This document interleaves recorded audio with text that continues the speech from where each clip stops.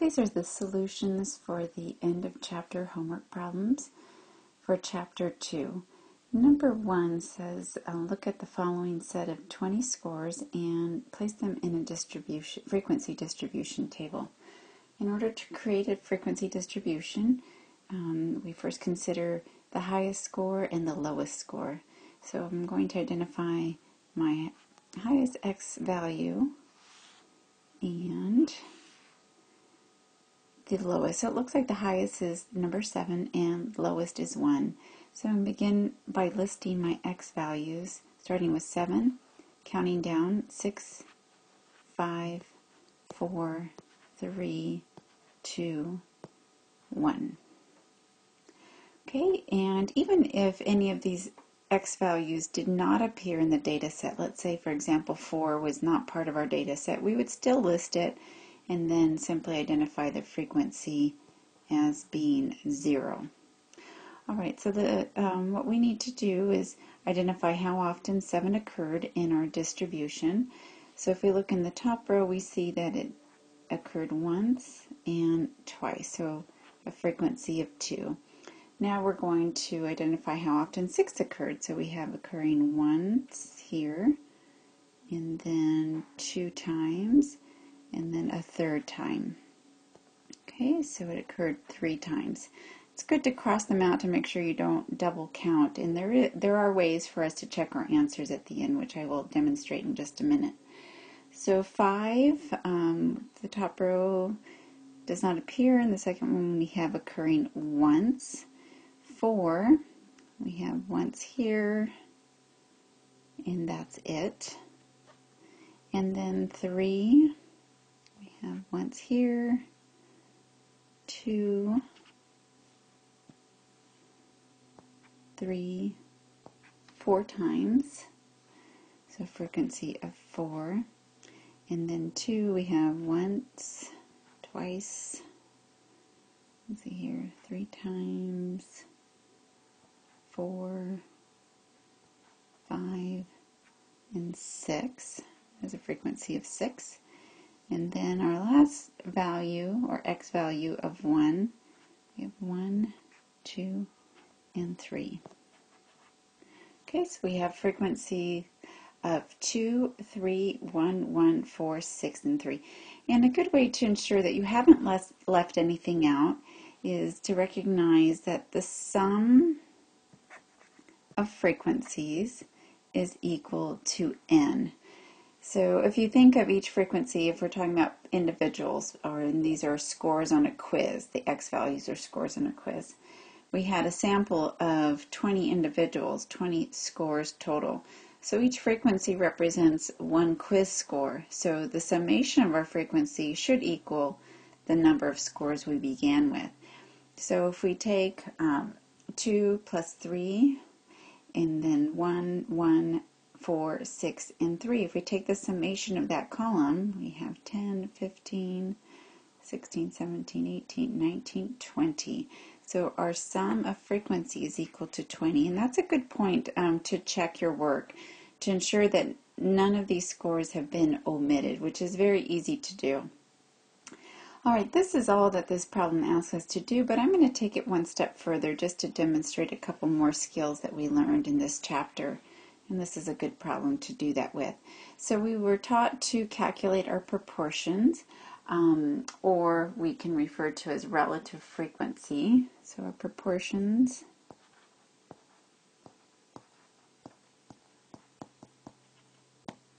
again, the part of the whole. It's the same as relative frequency, and is equal to our frequency over n. Okay, so again, I'm calculating, I'll just make this column quite large so we can show all the work. So again, we want to know the proportion, or what we can then convert into the percentage, right? How often did we see this score of 7 occur in this distribution? So to calculate that, we would again take our frequency over n. So our frequency for the score of 7 is 2. So 2 over n, which is 20, gives us a proportion equal to 1.0. And then the next one, our frequency is 3 over 20, and that gives us a proportion of 0.15. Next one, 1 over 20, and we get 0.05. 1 over 20 again, 0.05. The next one, we have a frequency of 4 over 20, and that gives us a proportion of 0.20. 6 over 20, and we get a proportion of 0.3. Finally, 3 over 20 is equal to 0.15. Again, a proportion can be thought of as a fraction, right? What part of the whole is being expressed by that particular x value. So we can ensure that we haven't made any mistakes by taking the sum of our proportions. So what do you think the sum of our proportions should equal? So the 0.1 added to the 0.15, 0.05, if we're talking about this entire distribution. So again, this represents a portion of the whole. So if you said that the sum of our relative frequency should equal 1.0, you're correct. Because again, all of these scores represent the whole, and we're saying that the score of 7 occurring twice represents a proportion of 0.1 of the entire whole. The whole should equal 1.0. In terms of percentages, we would recognize that if we take the sum of the percentages, that should equal 100%. Okay, so that's a good place to check. You want to check your proportion values, take the summation, and it should yield a total of 1.00. Now let's convert these into percentages, and all we need to do is simply, well, one of two things: move the decimal over twice to the right and express it as a percentage, or multiply our proportion of 0.1 by 100 to get our percentage. So in this case, we're looking at 10%. So in other words, 10% of the distribution is represented by a score of 7, or in other words, 10 times, 10% of 100, right, represents the score of 7, or the score of 7 occurred 10% of the time. Next one, 15%, right? A score of 6 represents 15% of the distribution. Score of 5 represents 5% of the distribution. Score of 4 represents 5% of the distribution. A score of 3 represents 20% of the distribution. A score of 2 represents 30% of the distribution. And a score of 1 represents 15% of the distribution. So again, the sum of our percentages, let me erase that for a second. Our percentages should equal 100%. And if your proportion equaled 1.00, then you could feel pretty confident that the percentage should also be accurate of 100%. So again, if we were to, and I should erase this, I see a little mistake here. I wrote my decimal, and that is not correct. So this should be 15%, not 0.15%. All right, so again, this percentage column accounts for the whole entire distribution. So the summation of those percentages should represent 100% of the distribution of scores, and we were working with 20 scores total. Again, this problem didn't ask that we do these additional steps, but it was a good problem to take it a couple steps further to demonstrate some of the skills that we learned in this chapter. For the following problem, we're asked to look at this distribution and find each value requested for the distribution of scores. So A says, identify what n is equal to. Just as I illustrated in the previous problem, the summation of our frequency is equal to n. Again, you can think of the frequency as representing one person. If these are scores in a quiz, we would say that 2 individuals scored 5, 3 individuals scored 4, 5 individuals scored 3, so on and so forth. So if we were to take the summation of our frequency column, sum of frequency, that will identify what n is equal to. Okay, so we have 2 and 3, 5, plus 5 is 10, plus 1 more, and we get a total of 12. So that is the sum of frequency equivalent to our sample size n. N is equal to 12. We have 12 individuals in this data set, or 12 scores, I should say, total. The next asks B, the sum of x. Now, many of you are going to want to simply perform this given what is identified. So you want to go to your x column and take the summation of 5 plus 4 is 9, plus 1, 10, plus 3, 13, plus 2 more is 15. And you're going to want to put the sum of x is equal to 15. That's going to be your tendency because you are simply identifying the sum of x. But that would be incorrect, and the reason for that is because we have consolidated the data into a frequency table. And so if we just take the sum of x, we are assuming that each of those x values only occurred once.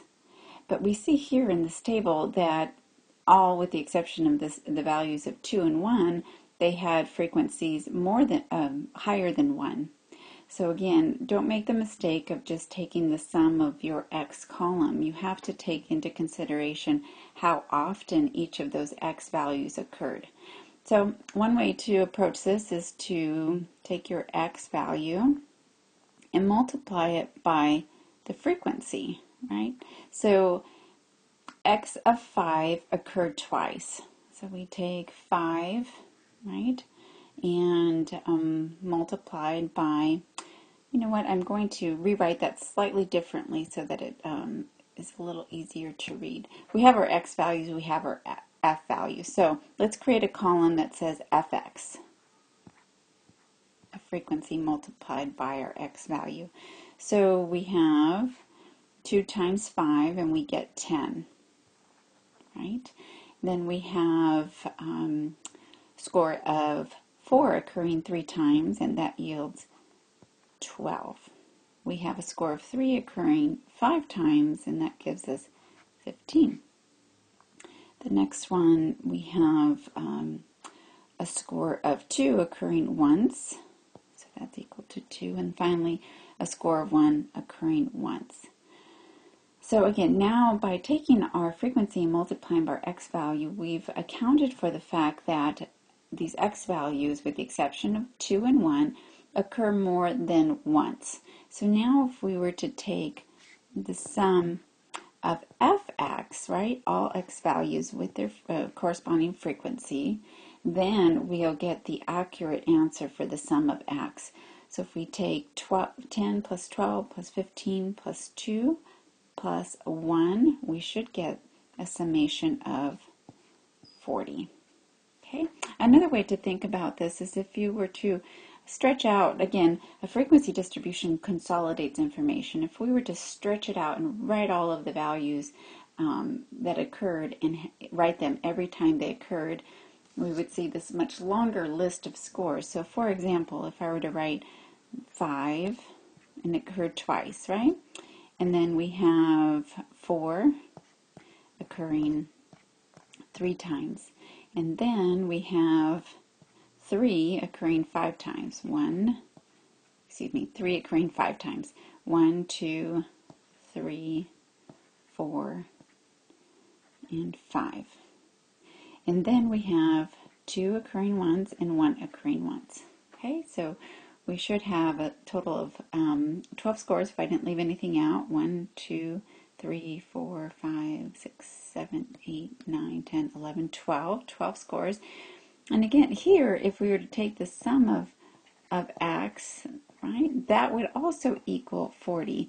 But here, it's okay to take the sum of x because I've accounted for every value that occurred more than once. So I wrote down 5 2 times.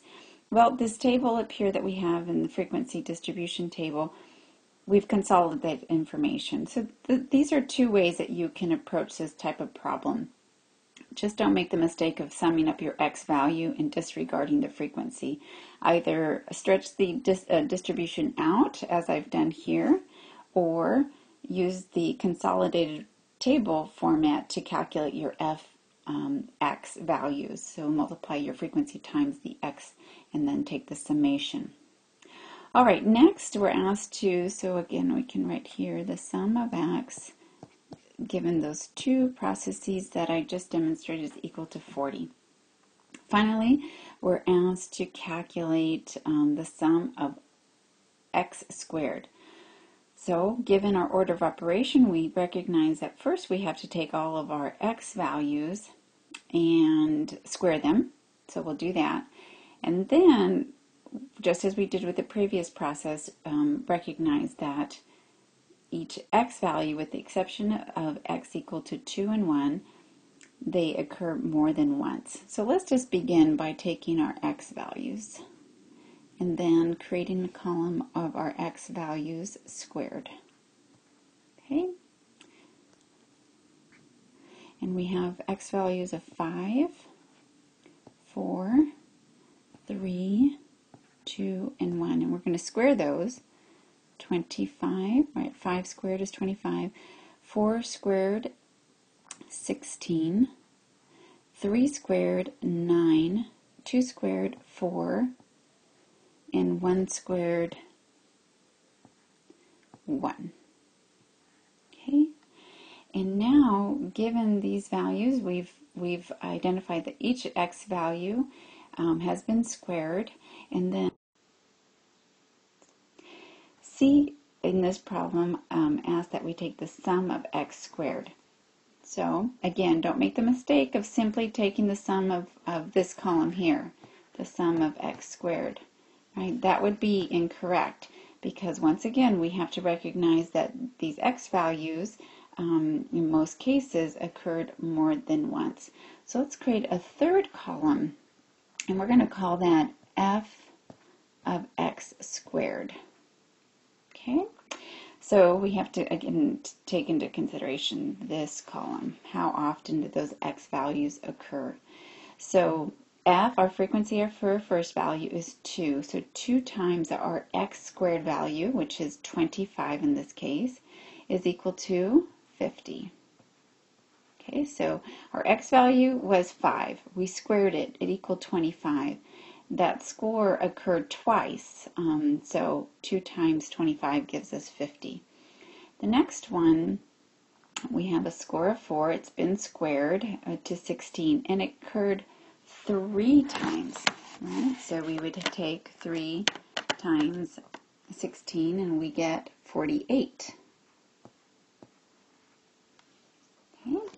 Next, we have a score of 3 that's been squared, which is equal to 9, and that occurred 5 times. So we go 45. Score of 2 has been squared, equal to 4, and that occurred 1 time. So 4 times 1 is 4. And then finally a score of 1 squared is equal to 1, and it occurred, according to our frequency, 1 time. All right, now we can take the sum of fx squared, because again, in this final column, we've taken into account that all these scores have been squared. That was our second column. And then recognizing that in most cases, those scores occurred or had a frequency greater than 1. So we multiply that squared value by how often the score occurred. Taking the summation yields 148. So I got that by taking 50. If you enter that into your calculator, 50 plus 48 plus 45 plus 4 and plus 1, you should get a total of 148. So this is equal to 148. Okay, going on to the next problem. Actually, before I go on to the next problem, similar to what I did down at the bottom here, we can think of that process and apply it to what we just did. So again, given the squared value of the first score, 5 squared 25, it occurred twice. So another approach is to stretch all of the data out. So again, we would say that 25, right, occurred twice. So we would write it 2 times. And then the score, a squared score, 4 squared is 16, and 16 occurring 3 times. 16, 16, 16. The next score of 3 squared would be 9, and that occurred 5 times. So 1, 2, 3, 4, 5. And the next a score of 2 was squared, which is equal to 4, and that had a frequency of 1, so 4 here. And then finally, a score of 1 squared is still 1, and it had a frequency of 1. So this would yield the sum of x squared using a slightly different process, a little more time consuming. From my perspective, this may make more sense to you, or a little easier to calculate. So if we were to take the sum of all of these numbers, again, we've stretched out the data, we should get the same of 148 if I haven't left any values out. So we can move on now to the next problem. In this next problem, we're asked to apply our skills that pertain to developing a group frequency table. So a frequency distribution helps us consolidate the information. A group frequency distribution table does the same but consolidates information even further and creates a range of values that will be represented by a particular frequency. So we're going to construct a table where the width of our interval should equal, in the first one, 5. So the width is equal to 5. When we say the width, it's the same as when you'll see I. I is equal to 5, the class interval size. And we're going to use this data. The data is the same for A and B. And again, we're just constructing 2 different group frequency distributions, one with the I equal to 5 and the other I equal to 10. So we're going to begin by labeling our categories. So we're going to have our X values. And we're also going to identify our frequency. Okay. In order to start constructing our table, we need to adhere to the guidelines that I've placed here. So again, the guidelines are the group frequency table should have, we have about approximately 10 class intervals. And when I mean class intervals, how many columns do you need to capture all of the data? The width of each interval should be relatively simple, a simple number to work with. So those include things like 2, 5, 10, and 20, because we're very accustomed to counting in multiples of 2, 5, 10, 20, 25, 50, 100. All of those would be reasonable, depending on how large of a data set you're working with. The bottom score in each class interval should be a multiple of the width, or multiple of I. In this case, it's 5. So you're going to be counting by 5s, and I would take it one step further and say that it should be evenly divisible by 5. So you're either going to be counting 5, 10, 15, 20, 25. Notice that all of those numbers are evenly divisible by 5.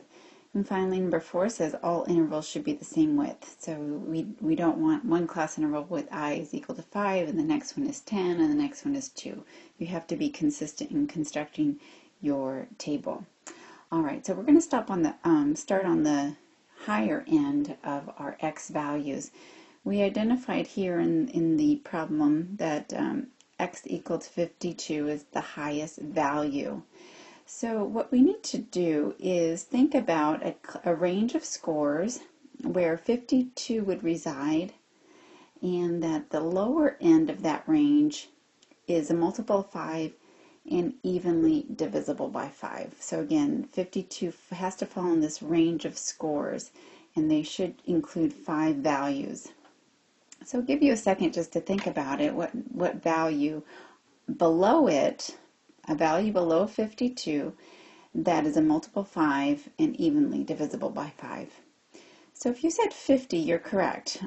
So we begin with 50, and we take the range through 5 values. Now many of you are going to want to write 50 through 55 because you think you add 5 to 50, but that would not be correct.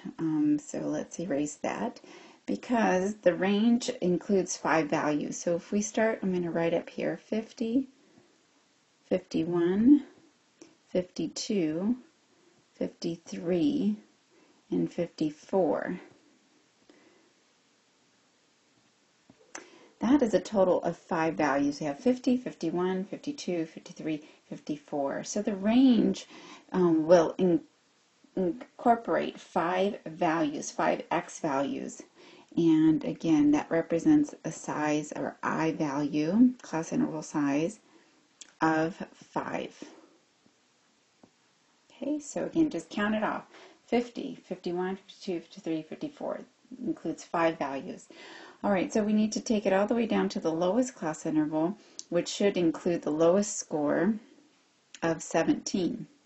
So let's just count by 5s, moving our way down the left side, the lower end of each class interval.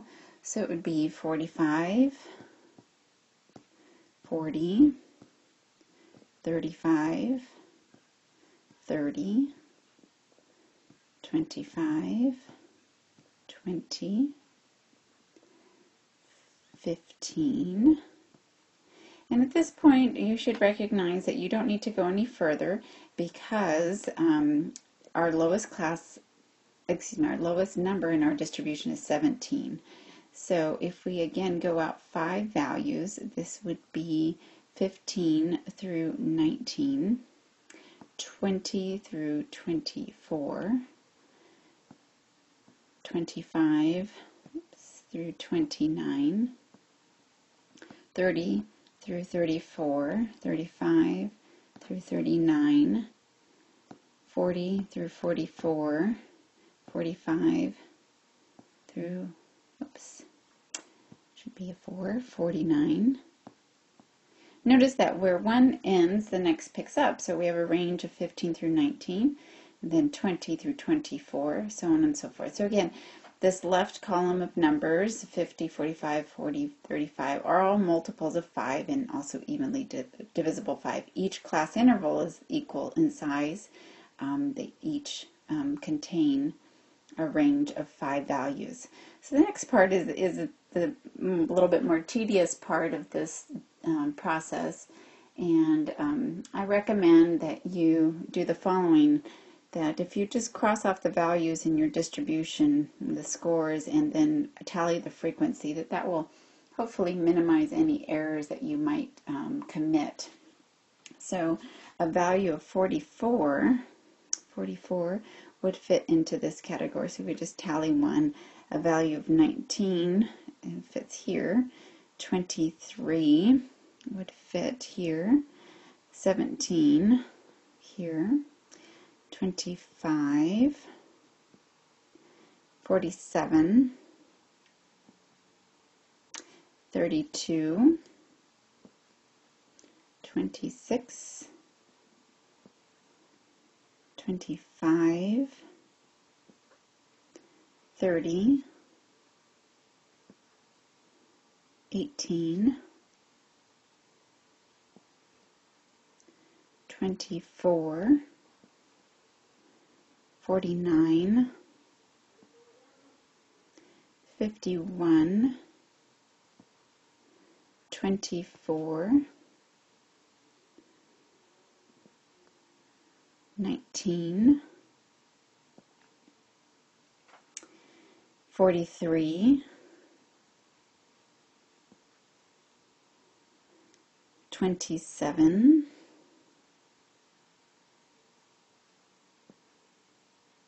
34,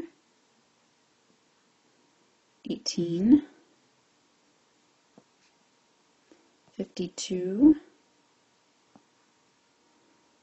18, 36,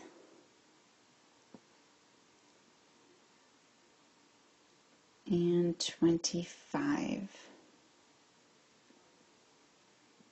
Okay, so if I've accounted for everything properly, and hopefully this is accurate, again, you can imagine that it's very easy to make mistakes, but again, if you tally off the numbers that you have accounted for and record the frequency, you're more likely to get an accurate answer. So let's write the numeric values that represent these tally scores. So we have 2, 2, 2, 1, 3, 5, 3, and 6. So this column here where you see the tallies would not be an appropriate representation. You would want to see these numeric values, but I did that step just to show you how you can add that process to make it a little easier to account for all the scores in your distribution. So here what we're saying is if you take this second 2, that 2 scores fall within the range of 45 to 49. This last column, we have a frequency of 6, so all we're saying is that 6 of the total number of scores fall into a range of 15 to 19. So again, this is the complete process of constructing a group frequency distribution that when we adhere to the guidelines that are presented on page 42. Again, that first point being made is that the group frequency table should have approximately 10 intervals. That means how many rows or columns we need to account for all of the data. So there's 3 and 4, 5, 6, 7, and 8.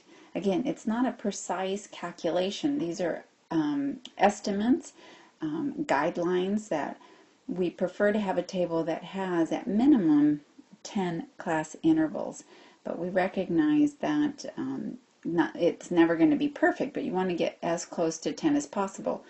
10 gives us just the right amount of numbers where we're not consolidating information so much that we lose patterns, right? Or the opposite effect, that we have so many class intervals that there really is no purpose of constructing a group frequency table. The more class intervals we have, the longer the distribution of values becomes in that particular table, and it kind of defeats the purpose. So we want a happy medium around 10, close to it. 8 is close enough, where it produces a pretty nice distribution.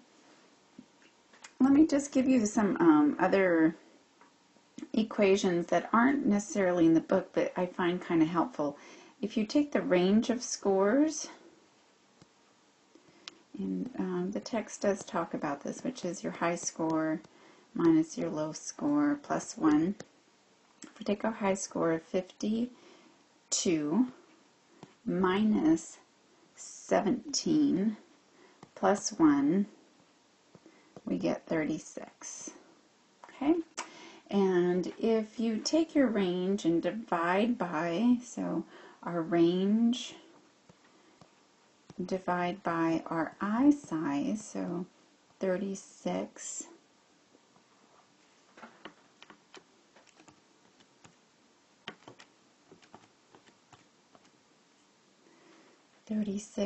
divided by our I, which is 5. So in your calculators, if you divide 36 by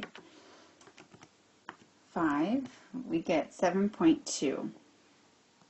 And what I should have written here, instead of an equal, it should be more of an approximately equal to. So approximately equal to 7.2.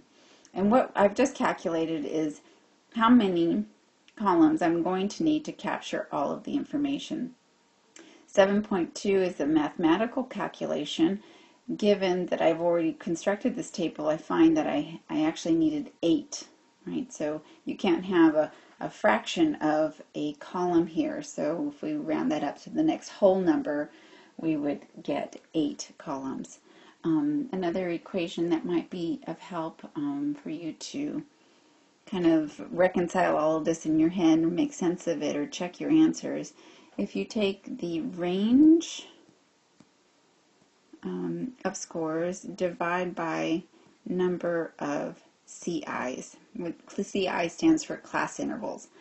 Okay, so if we take our range, which was 36, and going back to the guidelines, if we want 10 as an ideal number of class intervals, right, we get 3.6. And what I just calculated is the estimated interval size. So going back to the guidelines, it says that the width of each interval should be a relatively simple number. Obviously, 3.6 is not a simple number.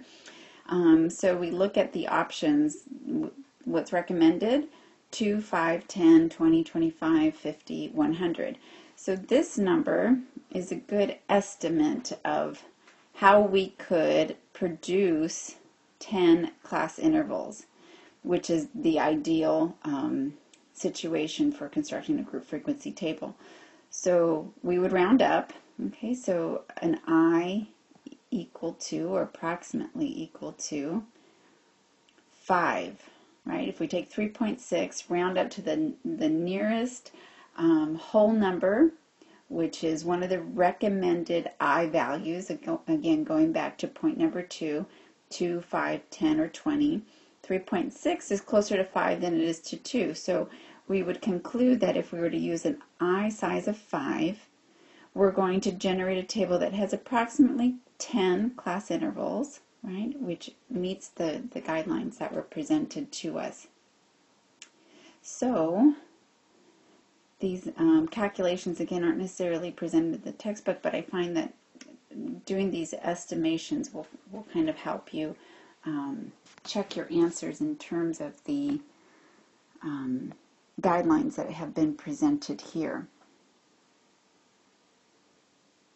One more thing before I go on to B is a good way to check to ensure that you didn't omit any of the scores in your distribution is simply to take the sum, excuse me, let me go back to make that a 6.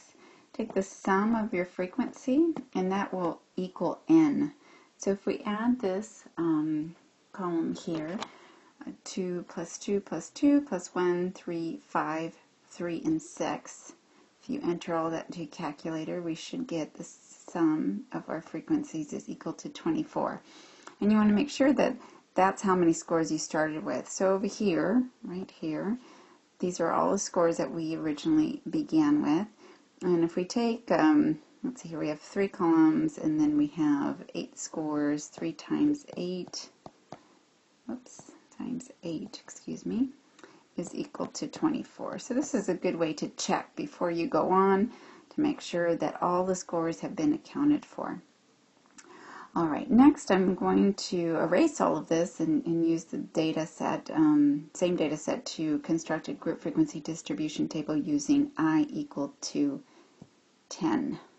Okay, so I'm going to erase all of this and start all over. And you should note the difference of the look and also adherence to the guidelines.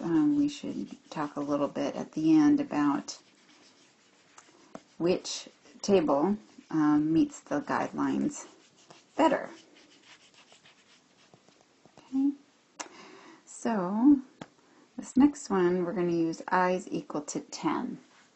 So again, we're going to draw our table with our x values represented and our frequency don't need a line that long. All right, so again, our highest number is 52.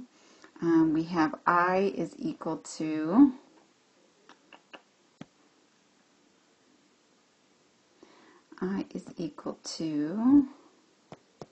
10. Okay, so just as we did with the last one, we want to look at the high number of 52. Think of a value less than 52 that is a multiple of 10, evenly divisible by 10, and carry that out 10 values up, right, to create a range of 10 scores that includes the score of 52.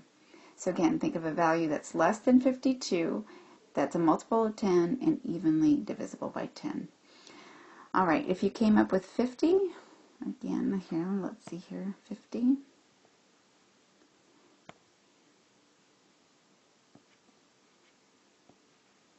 Right, that would be correct. We're going to have a range of 10 values. So again, don't make the mistake of saying 50 to 60. I'm just going to make this a little clearer here.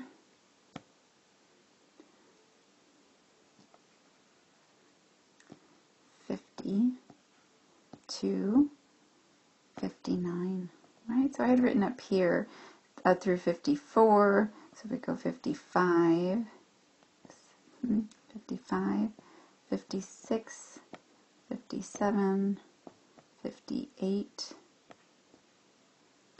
and 59. If we count all of those, we should represent or see the representation of 10 values. Okay, so it's 50 to 59. We're just going to go 10 less. 40, 49, 30 to 39, 20 to 29, and 10 to 19. We can stop there because the lowest number in our distribution of scores is 17. So that 17 would fall into this lowest category here. One thing I neglected to mention the previous problem or example was, in addition to these guidelines, you should recognize that your high score must be accounted for in your highest class interval, and your lowest score must be accounted for in your lowest class interval. In other words, you wouldn't want to go one interval below that and say 0 through 9. If you were to do that, we would look at our data and check to see if the score of 0 was illustrated, or any score from 0 to 9, and we would conclude that there aren't any scores in that range, and therefore our frequency would be 0, and that would be incorrect. You never want frequency of 0 represented in your lowest or your highest class interval, so make sure that you stop where you need to. It will most likely become evident if you do make a mistake and you record a frequency of 0. We could have 0 in any of the middle class ranges, but definitely not at the lowest class range or at the highest class range.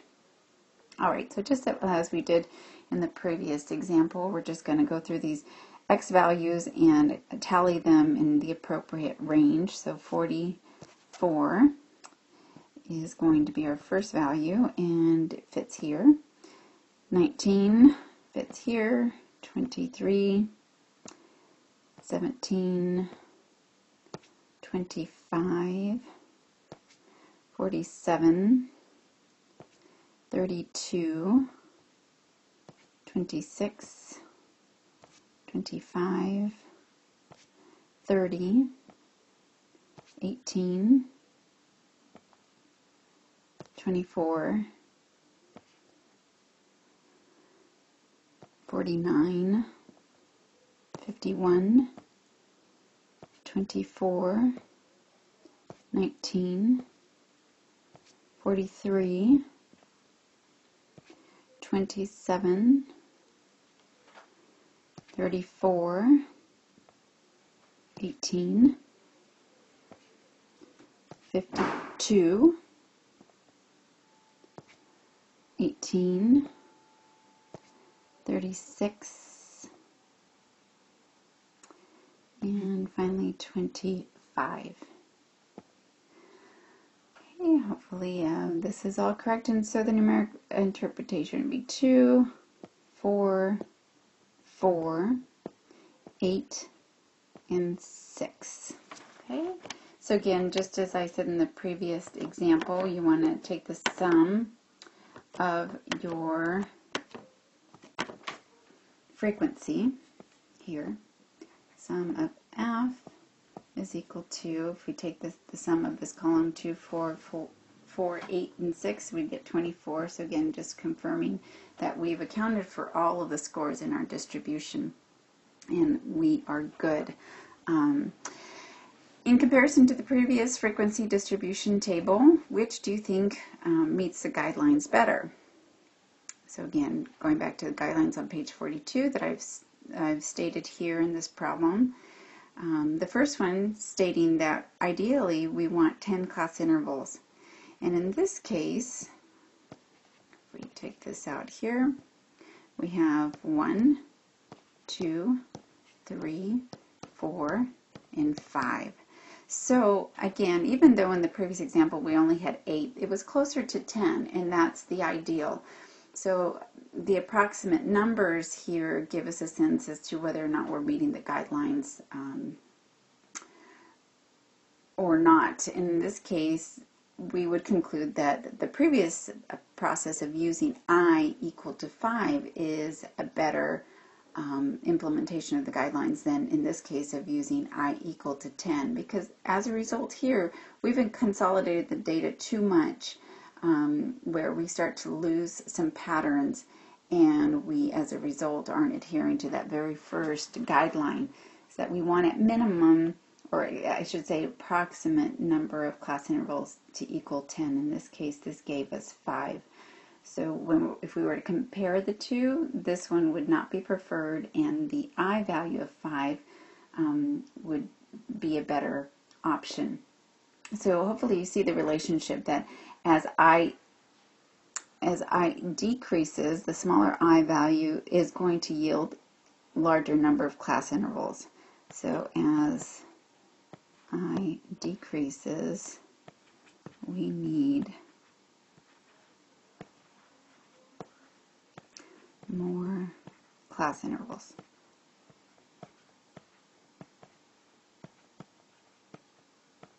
Okay, obviously the reverse is true. As I increases,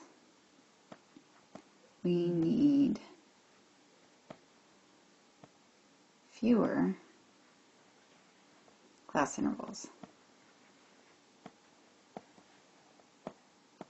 And I bring this up because you can do those calculations like I showed in the previous example of taking your range and dividing by the ideal number of class intervals needed, which in this case is 10, and what kind of I is that going to yield, and do these calculations prior to constructing your table, prior to identifying the ideal I size. So smaller I values need a larger number of class intervals. Larger I value consolidates the information more, and you're going to need less class intervals. Okay, so that's it for constructing our group frequency distribution when I is given. Now for your purposes of your APLIA homework, this information will be given to you. In the next problem, we'll just look at high scores and low scores and try to identify what the ideal I value would be to meet that first criteria listed here in the guidelines. Okay, similar to the last problem, we're going to work with the concepts of a group frequency distribution, again keeping in mind the guidelines that were presented on page 42. So here we're just given the range of scores that include the high score and the low score for 3 particular distributions.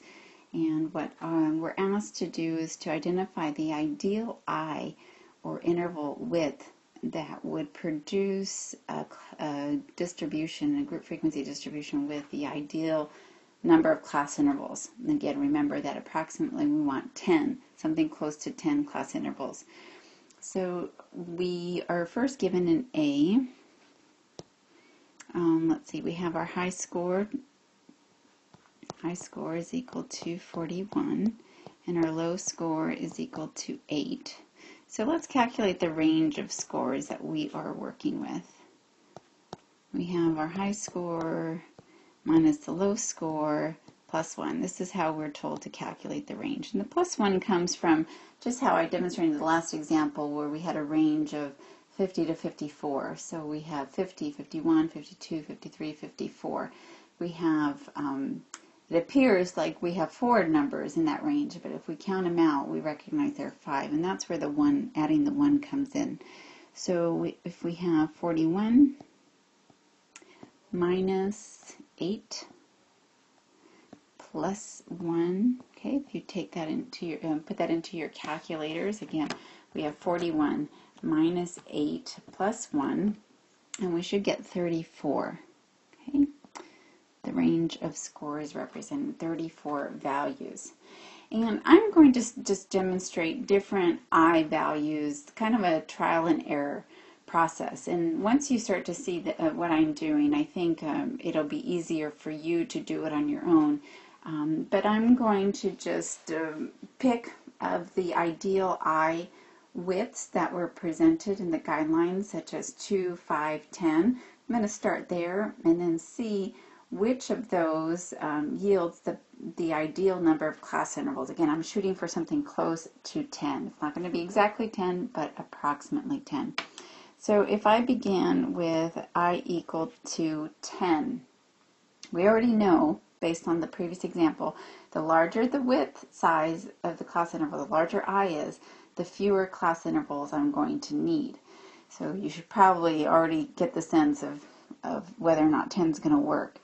So if we want to find out or approximate the number of class intervals needed if we use I equal to 10, let's take our range, all right, and divide by our I. And this will give us approximate number of intervals. Again, this is the number we hope to be close to 10, as close as possible. So if we replace our variables, we say that our range is equal to 34. We're going to use I equal to 10. 34 divided by 10 gives us 3.4.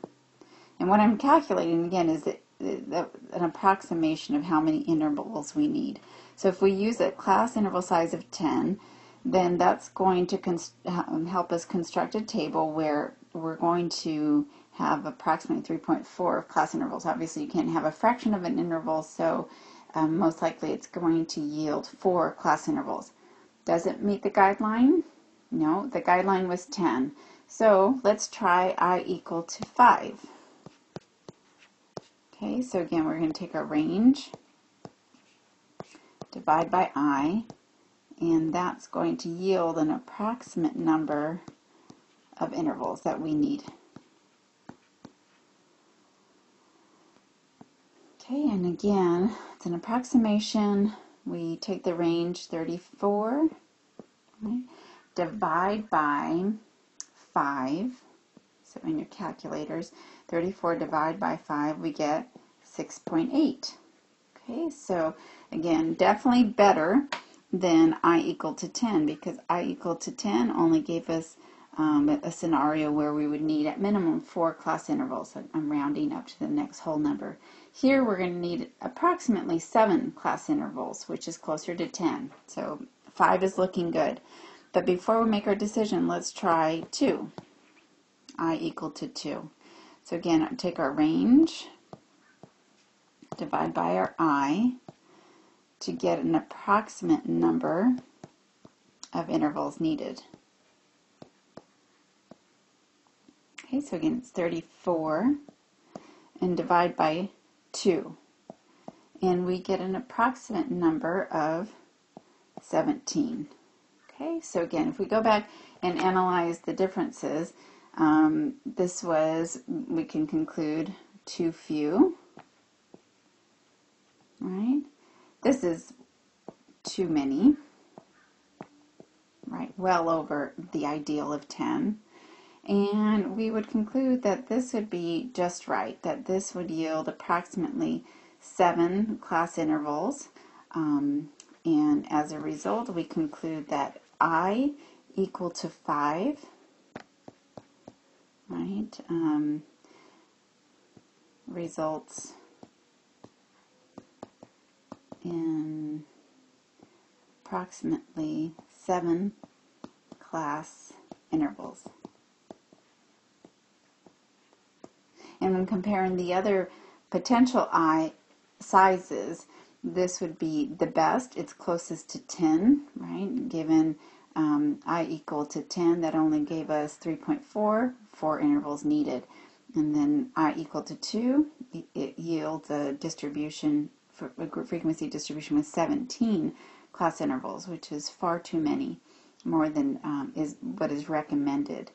So we conclude in this one that I equal to 5 is the ideal number. All right, going on to the next one. All right, so we're going to now tackle 7b, and to do so I'm going to give myself some room here, so I'm going to erase what we just did.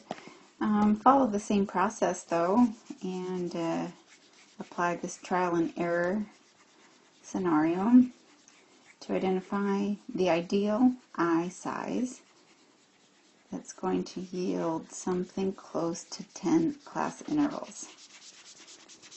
And we'll start with calculating the range. Okay, so we have B. We have our high score equal to 33. And our low score equal to 16. So our range is equal to high score minus low score plus 1. And it's equal to 33 minus 16 plus 1. So if you enter that into your calculators, you have 33 minus 16 plus 1, and we should get a range of 18. Okay, so we have 18 scores represented in this particular distribution. Again, we don't have all those scores, we're just given the high score and the low score.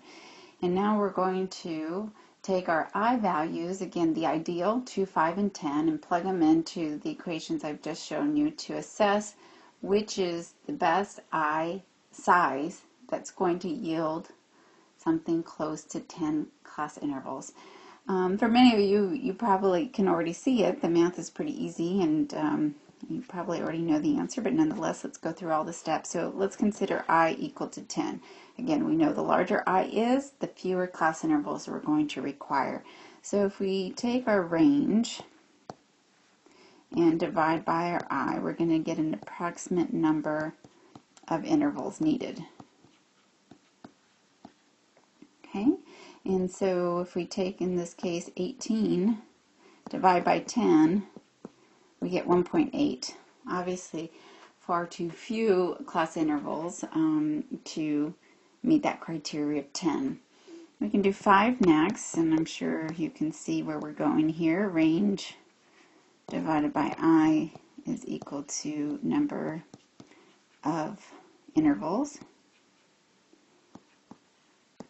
So we have 18 divided by 5, and I believe that's 3.6.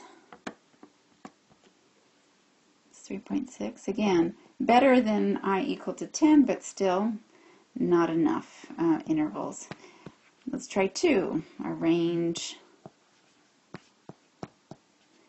divided by I gives us an approximate number of intervals. So we have 18 divided by 2, and we get 9. Again, too few,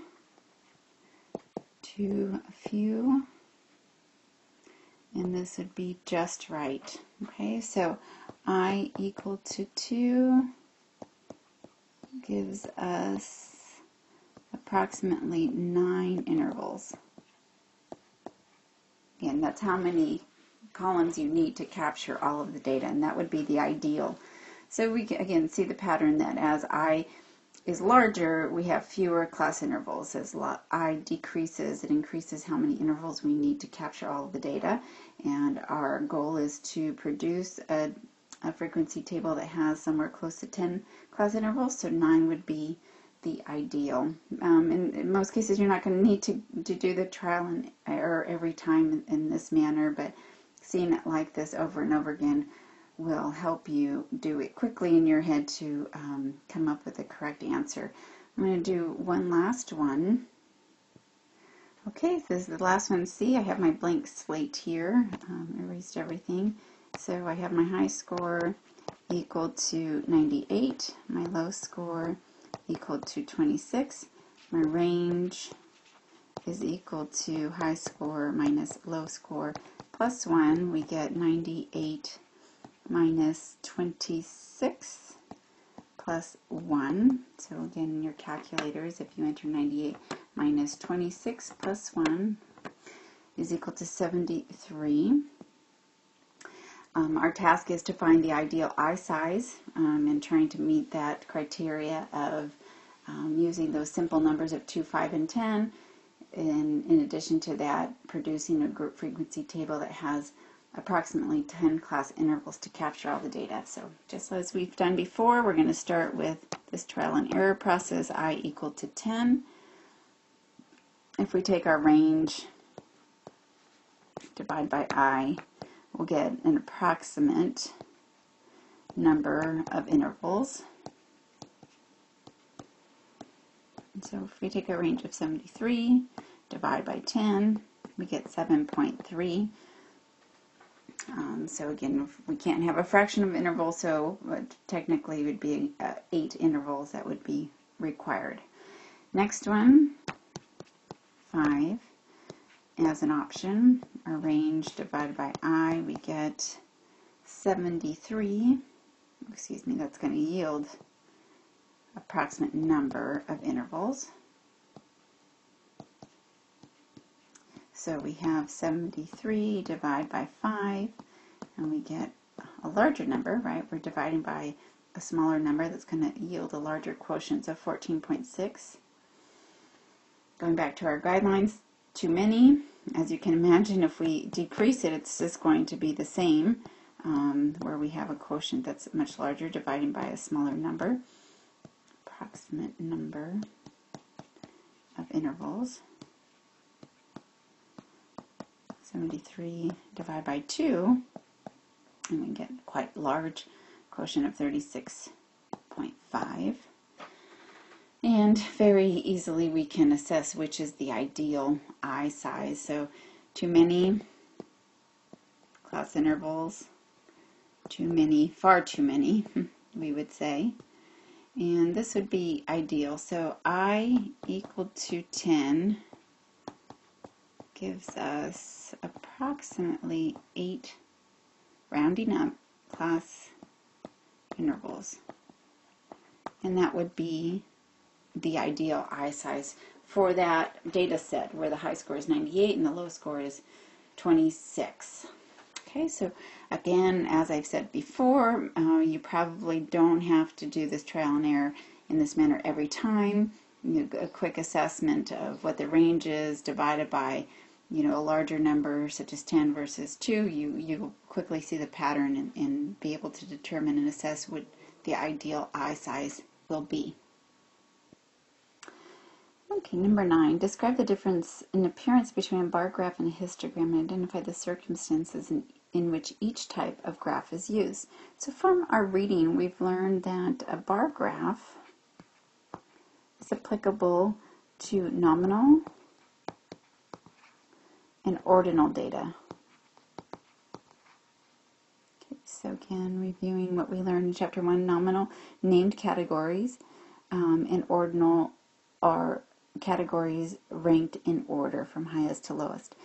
And a histogram, which is technically also a bar graph but represented slightly differently, histogram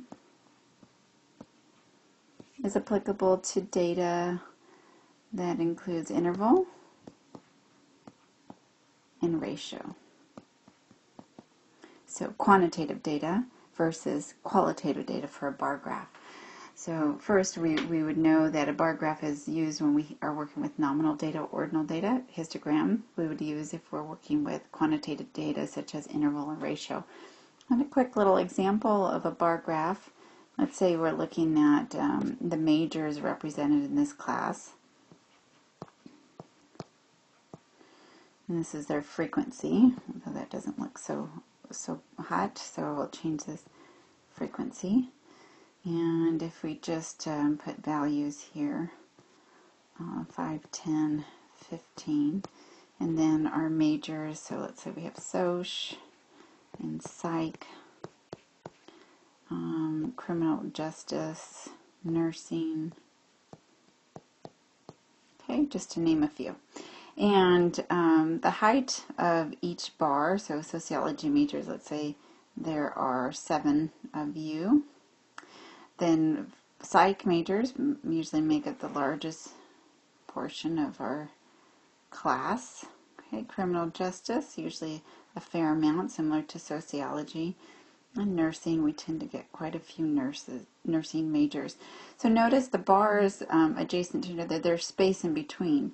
And the reason is that Soc is distinctly different from psychology, and psychology distinctly different from criminal justice, and similarly from nursing. So they need their distinct categories visually represented. Again, the height is representing how many of those categories we see in the larger group. Okay, so, and again, in this case, I would ask, is this nominal ordinal data? So again, it's a named category, it's a major, they're named categories, and we cannot rank them. So it would be an example of nominal data because they're just named categories. I cannot objectively say one major is better than the other. Subjectively, sure, I'm a sociologist, so I would put that as the best major, but objectively we can't rank them. So they would all be considered equivalent.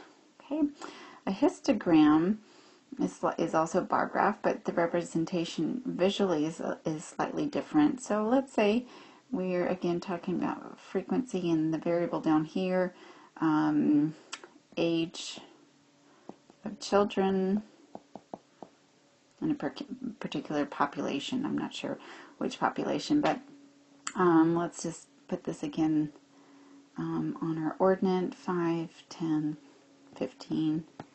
And then down here on our x-axis, on the abscissa, we're going to write our numeric values. So not starting at 0, but we'll start at 4.5, 5, 5.5, 6, 6.5, 7, 7.5. Okay, so the 0.5 numbers are, as from our reading, represent the real limits within the range. The whole numbers are kind of in the center. So, you know, if we're talking about children that are ages 4.5 to 5.5, let's say there are 10 of those individuals. Okay, so in the middle, the midpoint is actually the whole number. So sometimes, especially children, not adults so much, like to indicate, you know, they're 5.5 or 5 and 3 months, whatever it may be. They tend to like to report their ages in fractions. Age is a ratio scale of measurement. It's also a continuous variable where we can break it into smaller pieces.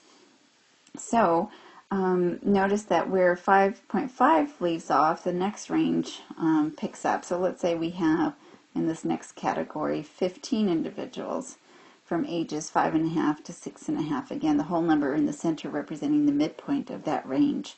And then the next one, let's say there are 5 individuals from 6.5 to 7.5. Okay, some of you may be wondering, well, where does the 5.5 go? Normally you round up into the next interval. But anyway, what I want to illustrate here, these are the real limits that we would see with a continuous variable. Again, we can only construct real limits when we were working with quantitative data. And again, where one interval stops, the next begins. For example, 4.5 to 5.5. 5.5 to 6.5, 6.5 to 7.5. So notice visually the difference in representation. These bars are continuous. They bleed right into each other. So where one leaves off, the next one starts. And that's different from what we saw on the bar graph, where they have their distinct categories and therefore there's spaces in between those adjacent bars, because one category does not bleed into the other. But numerically speaking, on this number line, they do bleed in together, meaning that it's continuous. So again, when you're asked a question of what kind of what kind of graph is most appropriate, think back to what kind of data you're working with, and identify the scale of measurement, and then that will most likely determine what type of graph is appropriate. On a side note, if you can use a histogram, you can also use a polygon. So a polygon applies to data that is represented in an interval scale or ratio scale. So you can think of them as synonymous with one another, that if you're going to use a histogram, a polygon would be just as good. So they kind of apply to the same kind of data situations. Visually, a polygon, as we learned, would be a line graph. I'm just going to go right over here and we would connect those values, right? And then for it to be constructed accurately, we always have to bring it down to the abscissa, right, to the next value. So in other words, they're equal to one another. It's just a different representation visually.